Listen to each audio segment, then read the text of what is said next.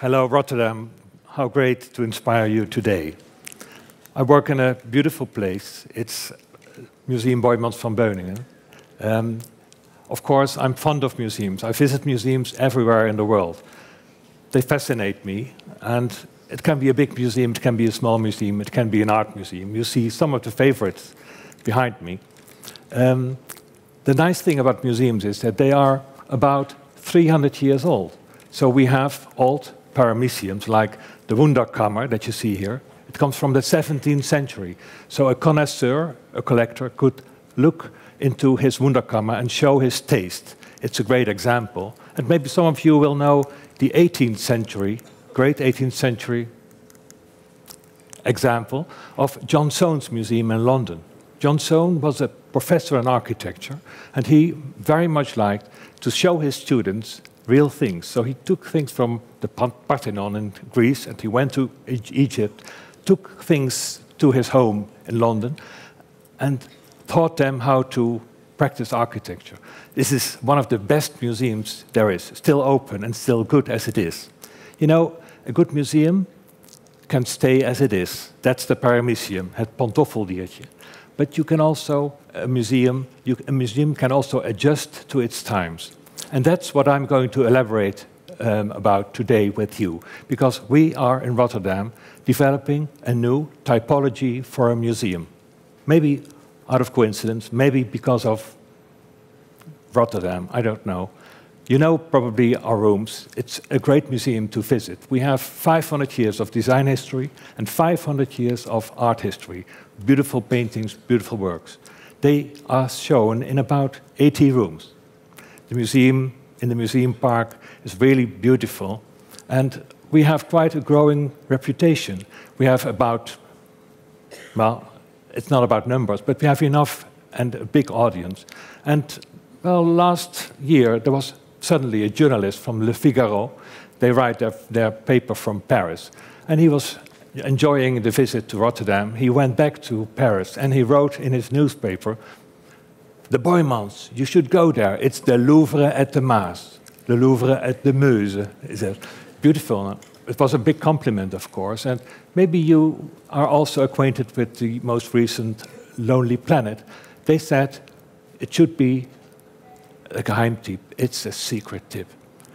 It goes well, and it's great because, well, museums give you, they inspire me a lot. But what happens in a museum is that you go there out of curiosity to see things that attract you. And you do that with hundreds of people with the same inclination. There's a simple truth behind any museum, and this is the truth behind any museum. And what happens if you are really into a museum is that you learn, maybe you are enlightened, but what also happens is that you get blown away by the way that you look at things and how they land in you. We had, of course, some issues in Rotterdam, and you know many of them. And this is me 5 years ago, the first time that the rain became so terrible that it came down in our cellar and also in our storage. You're acquainted with these terrible rains. They were forecasted for 2050. Now it rains every summer like that. People of you living in Rotterdam know what I mean. The sewers flood, the streets are wet. You see it on the news too. It can land in Rietveld or in Berlin or everywhere.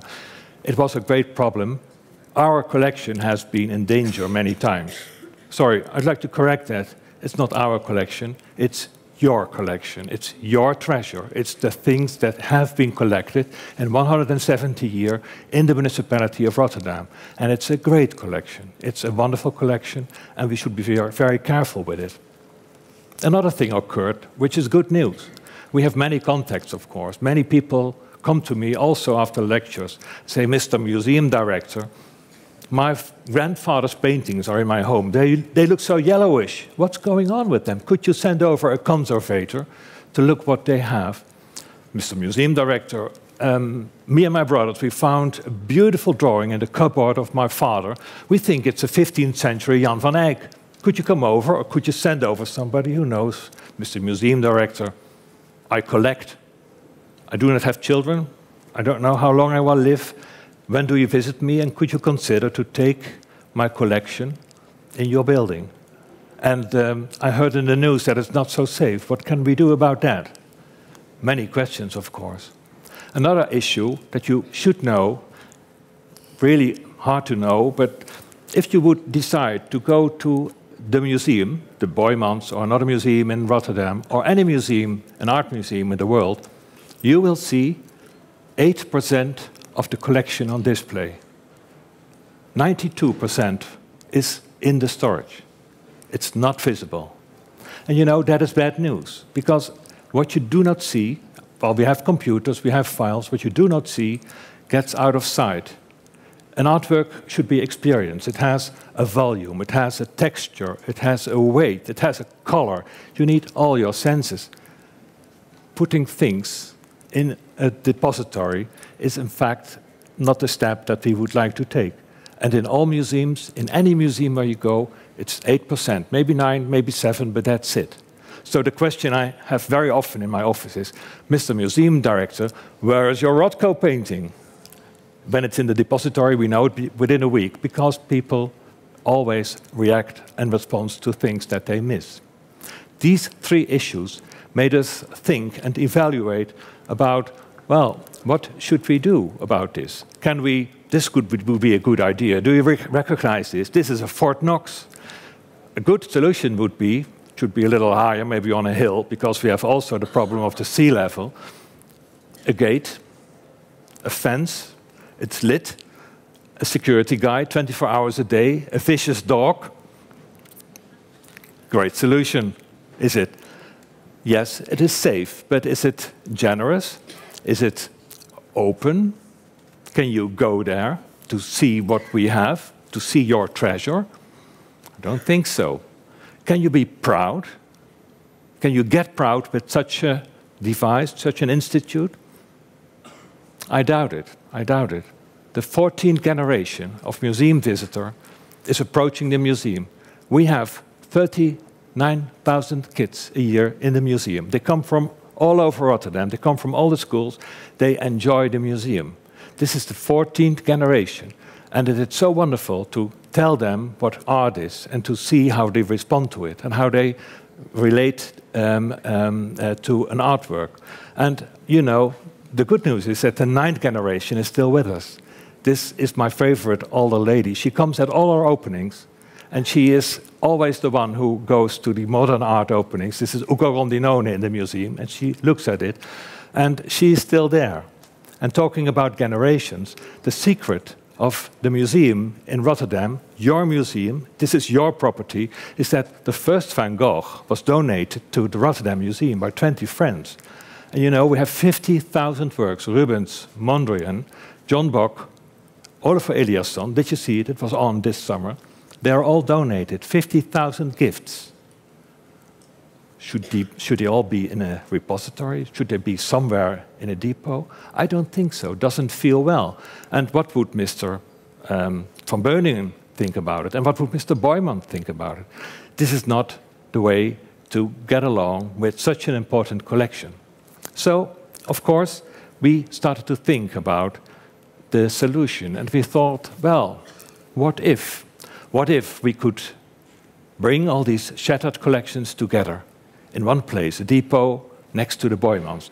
What if we could invite private collectors, so many of them that are already acquainted to the museum, in the same building, and work with them and show their collections to the audience in the open, so not hidden somewhere in another place or in an own cellar, but work in the open. And what if we could also show you the skills? So we will do a conservation center next to the building or in the building, where you can see what skills we have to preserve and to conserve and to take care of the collections. And what if that would be an open museum, completely open to everyone, to anyone? And what if we could develop a special typology for the building? Because what we do is that we, in fact, we build an open vault. So we have a vault, it's secure, and we open it to you. You need a good architect for that. And well, maybe you recognized the hand of Winnie Maas from MGR-DV. After an international competition, we found him, and he is going to be the next architect for our new depot, Depot Boijmans Van Beuningen. Here you see it on the spot in the museum park, in the right corner, the left-hand corner. It's opposite the Nieuwe Instituut and next to our museum. It's going to be a place where you come in the kitchen of the museum. You see us at work. You see us doing our job. It's the back office that is open to the audience. It has never been done. The Louvre, but especially the Victoria and Albert Museum in London, have been with us 3 times now with bigger committees to look what we do, because they think that this could be the next, I'm not allowed to go out of the red dot, but this could be the next step in the typology of museums. And that would be great news. And we just developed it in Rotterdam. The inside, unbelievable, will be 36 meters high. We have everywhere depositories, but also exhibitions of collectors that work with us, because we need to solve this. And this could be the solution. This is the world first that will be copied everywhere. Nice experiment for the center of Rotterdam. This is the way it's going to look. Really, it's an entire mirror, 100% mirror.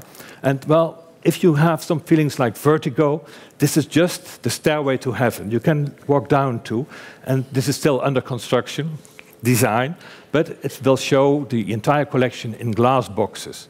It will be a wonderful experience. Whatever you do, when you come, it's great. And just enjoy just the feeling that you will be welcome in such a secret place. And of course, upstairs we have the nicest place to go of Rotterdam. On 36 meters we have a restaurant where you can enjoy your coffees and enjoy what you have seen. You are all welcome.